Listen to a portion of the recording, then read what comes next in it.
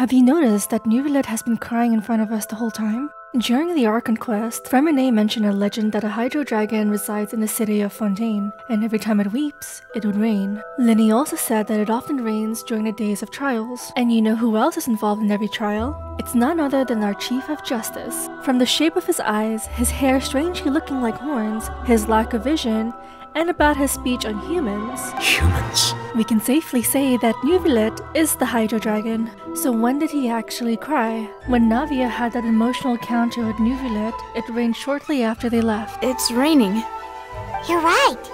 Wasn't it still sunny when we went into the building? And there shouldn't be any active trials today. How strange.